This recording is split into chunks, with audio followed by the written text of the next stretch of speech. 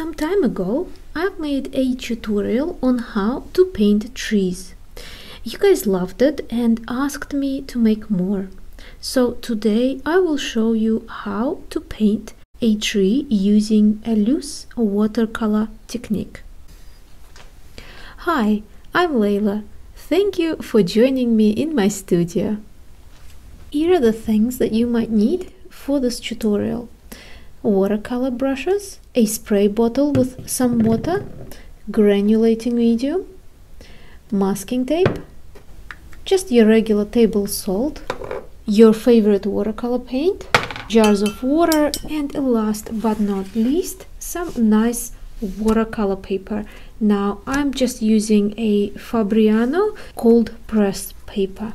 Okay, first things first, we want to apply a masking tape onto the paper to reserve clean edges. You don't have to do this step, but you can if you'd like to. I think it's also important to show you my setup. So my piece of paper is sitting on a board which is prepped onto just a couple of little books up there, so it is creating a little bit of a slope, which will make it easier to control the paint, because you know gravity will be pulling it this way, so you can have at least a little bit of prediction which way the paint will travel. So to start with, I'm just going to sketch a very simple little sort of a scene.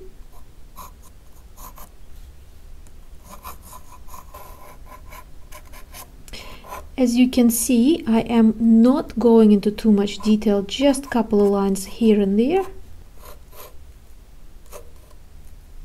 And here it is. It looks a little bit abstract and strange, but you don't really want to be drawing every single leaf, because as I said, this will be a very beautiful, very free-flowing technique. Now, I'm sure you have seen loose painting techniques where water is applied all over your watercolor piece of paper, but for this one, I'm just going to use this spray bottle. Rather than creating this one continuous film of water on the paper, this actually creates almost like a bubbly effect, and you will see how it affects the way the paint runs. So I'm just going to spray it all over this area, and you can see what I mean. The water is not evenly applied, and that will give you a very interesting effect. Now I'm going to create a mix of a little bit of Mars black, just because it's such a highly granulating color and I love that effect, with some cerulean blue, which is a very realistic rainy day sky kind of a blue. And so now I'm going to apply this paint, and rather than smudging it or trying to create that sort of a perfect gradient, I'm dabbing the paint on like this and leaving some areas in between for the paint to run and create these beautiful textures, because remember, we sprayed the water on. That's the key to create this really lovely texture. Now, to make this effect stronger, you can lift your paper and remember to absorb all the extra paint that's dripping off your board. Now, next step is applying that same mix, but with a different proportion. Here I am using more of the Mars black, and on this side we can do a smooth transition. Next step is getting a little bit of color that is called rutile yellow. Now, very similar, I'm going to apply just a little bit of it over here and over here. Again, I'm going to use the spray method rather than using a brush to apply moisture to the paper.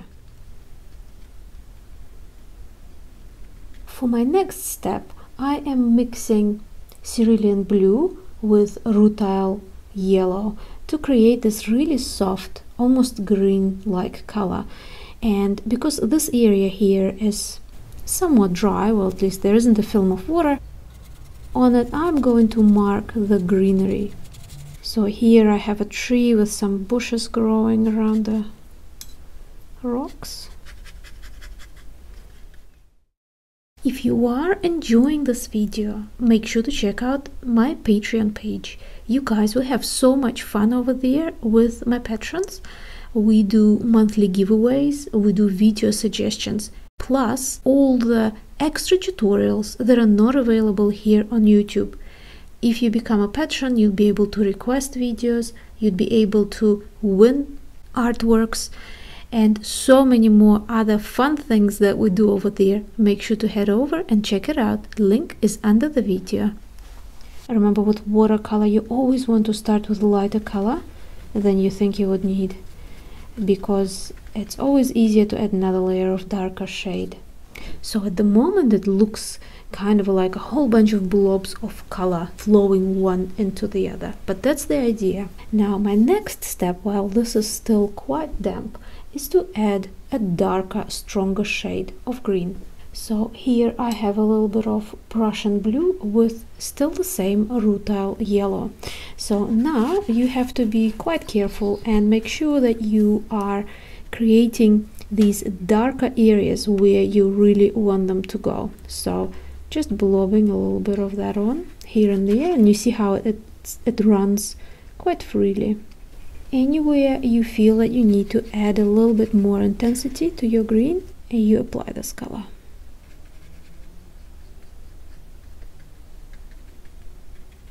Okay, and now I want my paint to run upwards, so I'm going to lift my paper vertically but upside down, and you can see the gravity is doing its job. You see how the grass is actually forming without me having to do anything to it. I'm not touching it with the paintbrush, nothing, just holding it up like that. Now while this paint is still wet and running, I'm going to use a little bit of granulation medium. For this you can either use a brush and pick up some of this granulating medium with your brush, but I like to do it with a pipette. And here we go.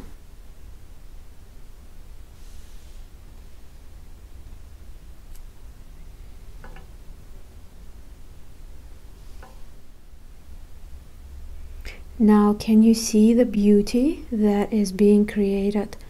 If you would like to know more on how to enhance or reduce granulation, I have a very in-depth video on that, which I will link under the video, and so many people that have watched it said that it's the best granulation video on YouTube.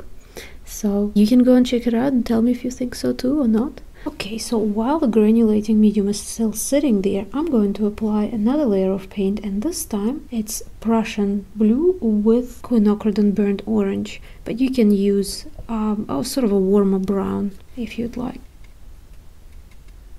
So that creates a more intense, deeper green. And all I'm doing now is going into smaller areas of the green leafage of the tree. Now just a little bit of ochre and just adding a bit of that color through here on the ground area. Here is a mix of rutile yellow and quinacridone burnt orange, and again I'm just adding a little bit of that warmth right into the front of the painting. Now those of you who watch a lot of my videos, you probably already know that warmer colors bring things a little bit closer to us and cooler colors push things away. Now here again I'm mixing in Prussian blue with the quinacridone burnt orange and creating even a deeper, richer mixture, and this time it's a little bit warmer, so it almost looks like a brownish sort of a green. Dabbing that color again and just letting it go. Remember, this is a loose tutorial. We are not outlining every single leaf like we did in the previous ones. Now next I'm mixing a tiny little bit of Mars black into the previous mix that I was using, and I'm just going with a little bit more of the detail, and that color granulates so beautifully. I love to include a little bit of it. I know a lot of people don't like using black in their watercolor, but it creates a really lovely effect. Now I'm going to use that same color to apply a little bit of the gray on the front here, just like that. And again, you don't want to control it, you just let it run. Rocks on the front here.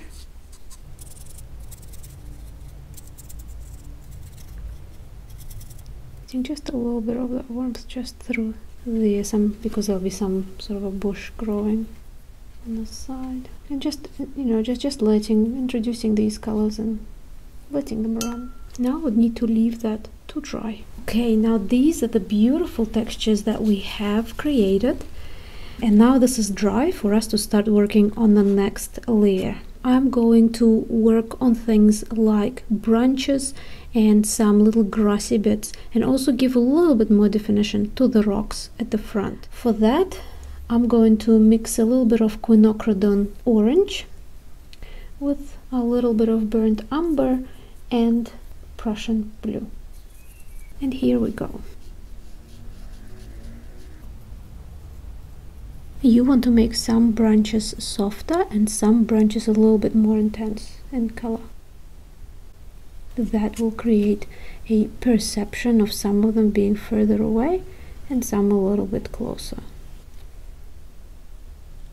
You might want to put some of the branches showing through the greenery. And remember, the further along the branches go, the wispier and softer they become.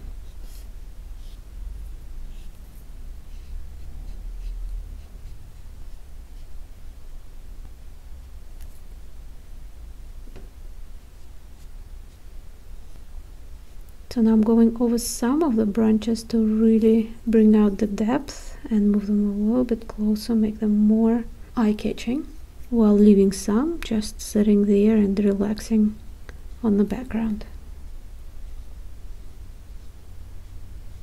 You can always use different shade. So here I'm using a mix of blue with that mix of branches that I've used for that extra depth or almost shadow-like appearance. And some branches you can put a little bit of the warmer tint just to sort of show a play of light on some of the branches. Even though it doesn't look like a very sunny day, you'll still have a bit of sun catching some of the branches. Now adding a little bit more detail here and there in the shape of little branches sticking out, and also make sure that you are working while the paint is wet so that that color can travel through the branch pattern that you created. With most loose watercolors, at least I personally think that having one focal point that is actually done in quite a bit of contrast with quite a bit of precision. It can be few dots in the center of the flower, or in this instance it's branches of the tree. You want them to be nice and crisp, at least in some areas, and what they do is they anchor all of those beautiful colors that are creating this chaos around this one focal point. Now going back to this sort of a browny muddy yellowy color, I pretty much just mixed whatever I had on the palette and putting few little strands. You want the color to be quite washed out though. This is a bit too strong.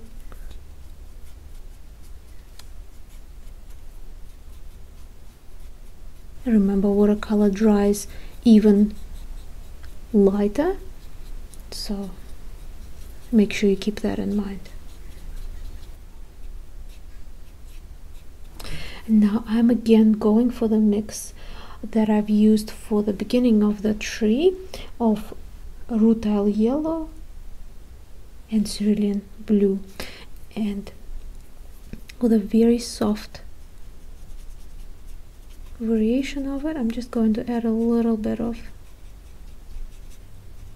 little lines and markings that can be reminiscent of, grassy little bits.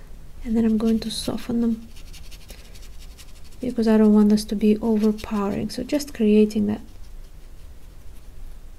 a light, zingy kind of a shade.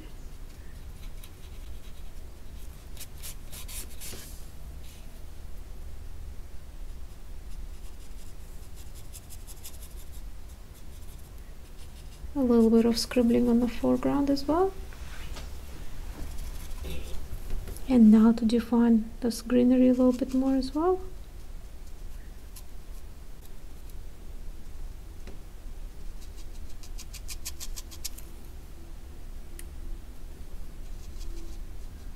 And now let's work on the sort of this rock kind of a formation. Again, we don't want to go too much into detail, but you do want to apply a little bit of some shadows and give it just a little bit more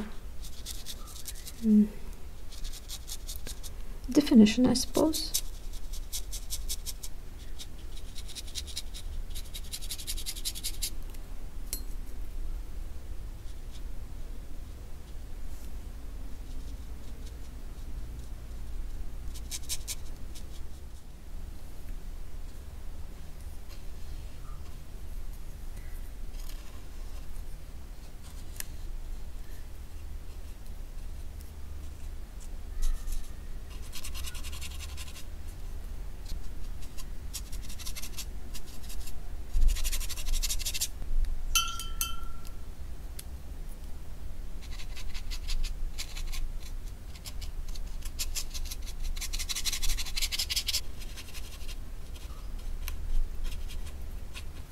Now here in the bushes, I want to create a little bit of the texture that can be created by salt.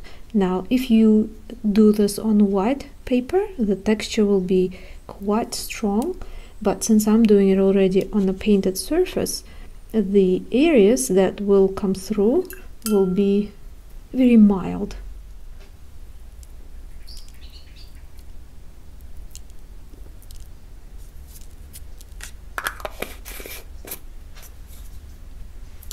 And now what we have to do is we need to wait for the salt to do its work.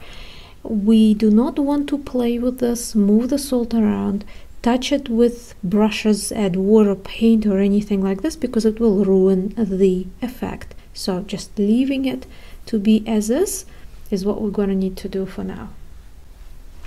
While this is drying, I'm just going to add a little bit more of those sort of grassy things on the side here, because now all of this is dry as well.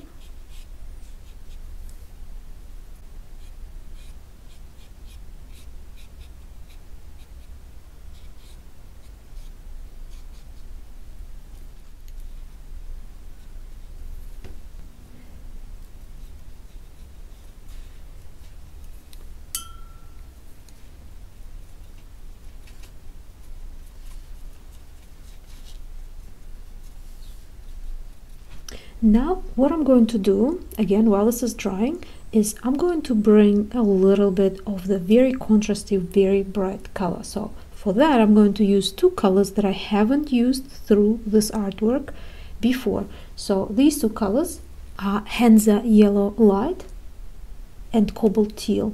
Now the mix that they create is a super zingy, almost like a canary kind of a yellow greeny sort of a shade. And what I'm going to do is in a couple of places, almost like what happens when you've got a cloudy day but you've got little spots between the clouds with the sun hitting some of the areas, that sort of a feeling. This is what I want to create in this artwork. And just in a couple of places, just creating a couple of dashes of that color.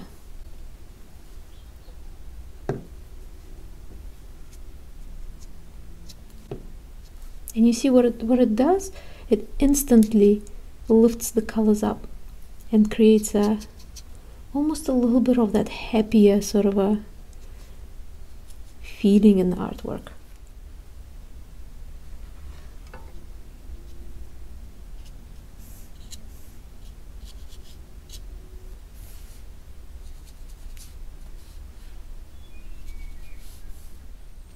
So you don't want this color to be overpowering or overwhelming anything. You just pretty much put in a couple of spots, dots and dashes here and there.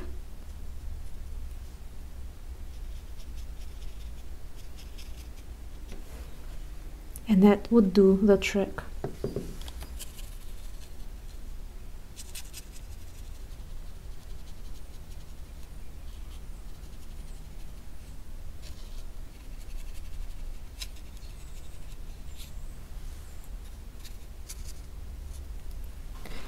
And as the salt is working, let's do just a few more finishing touches on the rocks. They're just a little bit too light for my liking and are taking up too much attention. So I just want to push them back a little bit.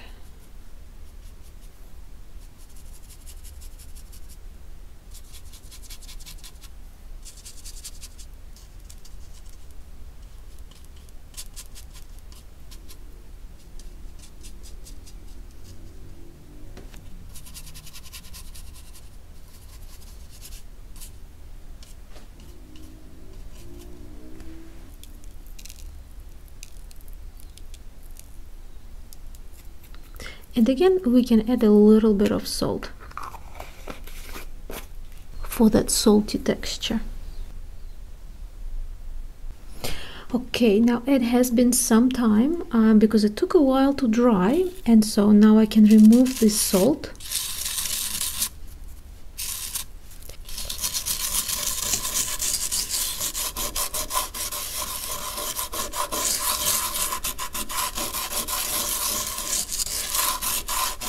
And I'm just mixing whatever colors I have on the palette, and just again couple of, remember how I was telling you about that anchor point, so just a couple of little details which are quite sharp and not free flowing and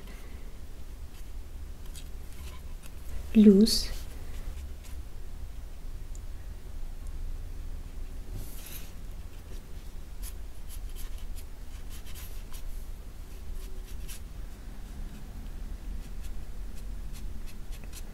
Okay, so I think we have definitely created this really cool, relaxing feel with the clouds, but also sun hitting some of the spots. Feels like a really nice summery day. So let's remove the masking tape and reveal the painting.